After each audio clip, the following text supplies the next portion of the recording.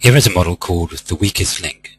It's designed to show you the power and simplicity of using distribution objects within ModelRisk, a unique feature to ModelRisk. The idea of this problem is to try to find the probability that a wind gust will break the anchoring chains of an oil rig. It's composed of two components really. First of all, we look at the strength of the chains and then we look at the strength of the wind. And if the wind is greater than the strength of the chains, then we're going to get a break in the chain. First of all, let's look at the strength of a link. Here you'll see a formula. It says Vose log normal being the distribution, and then object. It has a mean of 854, a standard deviation of 27. Now, by writing object in here, what we've done is not asked ModelRisk to take a random sample from this log normal distribution, but simply to define the log normal distribution.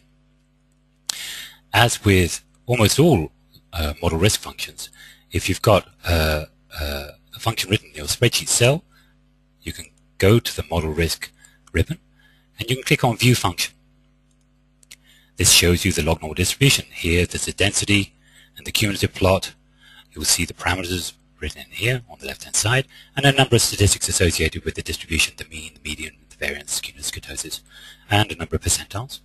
We can also interrogate this distribution a bit, move some slider bars here left and right, and look at the probabilities of being above and below particular values.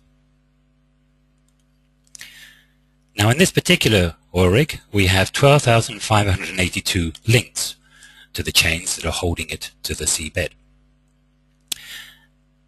And what we want to do is find out what the strength of the weakest link might be out of those 12,582. So here we have a function called Vose smallest. Vose smallest takes two parameters. The first parameter is this log normal distribution describing the strength of an individual link. And the second parameter is the number of links that we want to look at. And it will return for me a random sample of the size of the weakest link, the strength of the weakest link. And as with other ModelRisk functions, we can click on View Function. Because I've already got the floating toolbar up for viewing the function, I can click on here. And you'll see that same log normal distribution for the strength of the weakest link, or the strength of a link. And then you'll see here the distribution calculated for the strength of the smallest, or the weakest link, out of those 12,582. You'll notice that this centers around something like 760, which is way off to the left-hand side of this log normal distribution. Again, we can see the moments, mean, variance, skewness, kurtosis. Because it's all calculated, we can ask a lot of things, like what is the 20th percentile, or etc., from this particular weakest link.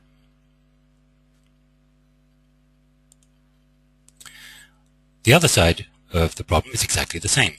We have the stress of a wind gust, and again we're going to say this takes a log normal distribution, and I can click up here and show you it's a log normal distribution with a mean of 353, a standard deviation of 82, and this is its shape.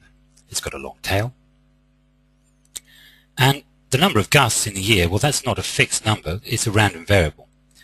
The number of links in the chain was fixed, of course, but how many gusts might we have in a particular year? Well, in this case, we've used a Poisson distribution. Poisson distribution is a slight sophistication over the Poisson distribution that people will commonly use. Poisson distributions describe how many events might occur in a particular period where they occur very randomly in time. Well, the Poisson distribution is an extension to that. It says that the average rate at which they will occur can vary as a random variable itself. And so we have a little bit more spread than a Poisson distribution for the same mean. Anyway, in this random sample, you'll see that we've got 210 gusts. And then over here, we're looking at Vose largest. It's exactly the same format as the Vose smallest. We've got the log normal distribution for the stress of a wind gust, and we've got how many gusts we might actually have in the year.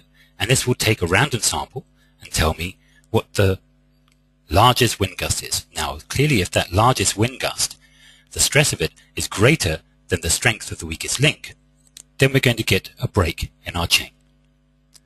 So this final cell over here, it says if we look inside the brackets here, if this maximum gust stress is bigger than the weakest link, then write down a 1.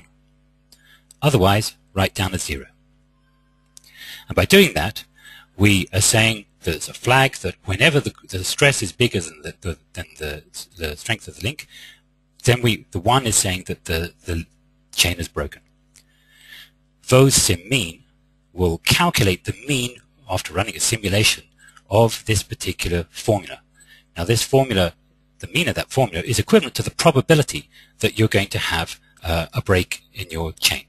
So all we have to do now is run a simulation. Note, before I run a simulation, and this is very typical for ModelRisk functions, instead of just having an error message, ModelRisk, the Vose sim mean function, is saying that there are no simulation results yet for which you can provide a mean value. We have a lot of functions like that that explain to you why it's not returning the value that you might have expected. So I can set the number of samples I'm going to run my model for. Here I'm going to make it 5,000. I click Start, and you'll see the simulation runs. And when it's finished, we get 4.36%. So there's a 4.36% probability that the chain will break. Now what's interesting about this model is that I can change the number of links. So here I'm going to add a couple of zeros. I'm going to make it just over 1 million links. That's a very big chain. I'm going to run the model again. After just a few seconds, the same amount of time as we had for just 12,000 links, you get the answer. Of course, the probability is going to be bigger because there are more links to break. So there's a greater chance at least one of them will break. And so here you see the probability is now 6.94%.